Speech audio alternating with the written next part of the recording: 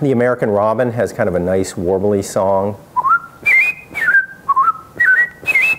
One of the reasons why I first started picking up bird calls is I realized that there was a bird out there that was making a noise and I just couldn't see it.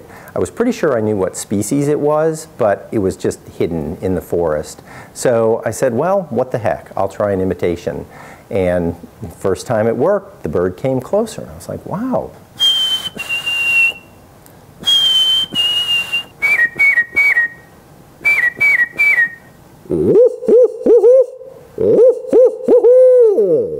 I found that getting students outside and getting them excited about the natural world and wildlife is really easy when they can have those personal connections. So seeing a species, seeing a bird, seeing a mammal up close really gets students excited about the natural world. And I think they develop this connection in terms of how can I save this? How can I make this place better?